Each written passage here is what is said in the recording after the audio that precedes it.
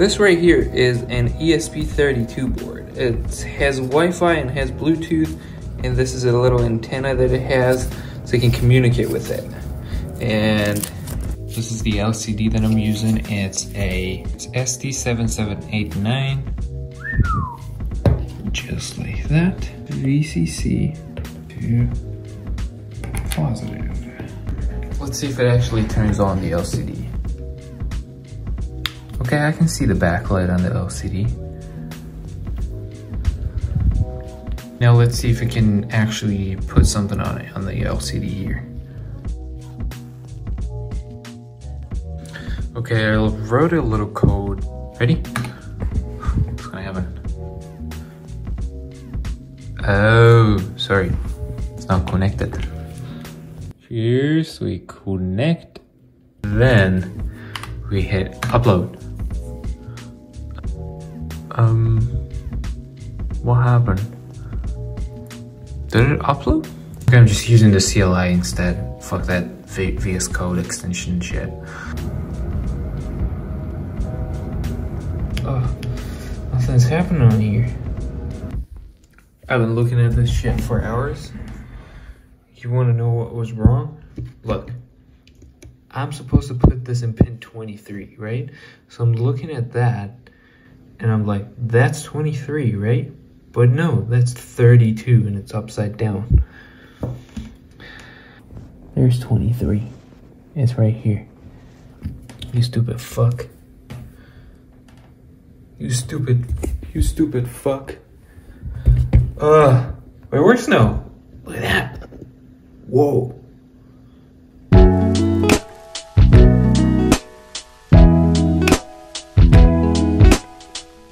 Second day, I'm gonna reveal my plans. So I have a couple stocks that I bought and I'm holding. One's SPXL, the other one is SOXL. I'm not good with these stuff, but I'm just trying. What I was thinking about was that I can have the charts, the daily charts for any stock that I have on a tiny LCD on my desk. So something like that. You can see right now the symbol. There's a little triangle telling you that it's like positive or negative if it's facing down. And that's the chart. Right now there's no data on it, but there should be like data going up and down. Damn, would you look at that? Right now it's connected to my Wi-Fi, my home Wi-Fi in the other room, and it's fetching the current price of SOXL.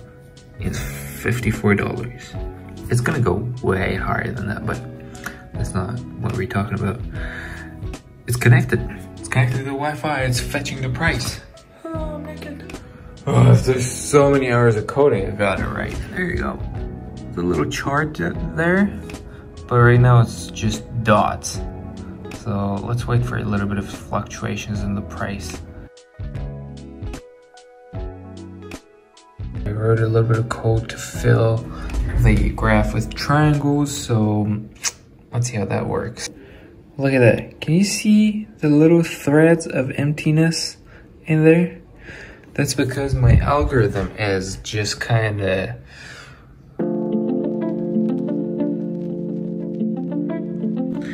As you can probably see, I made another mistake there.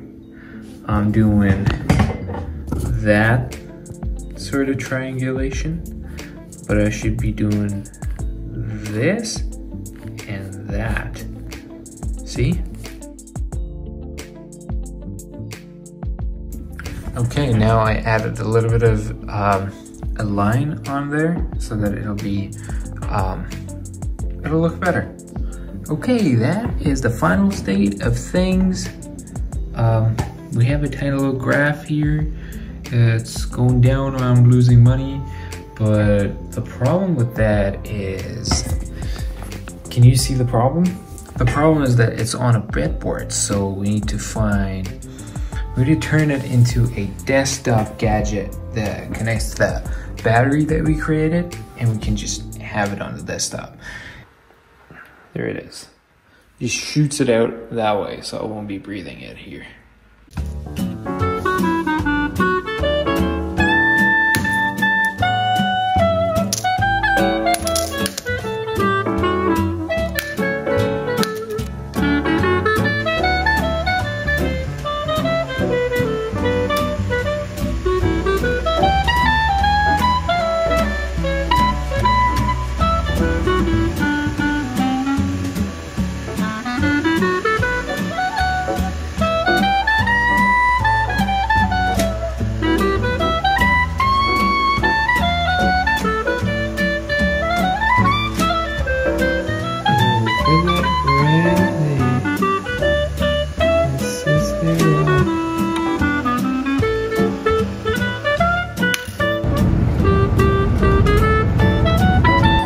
wire is a bit more flexible.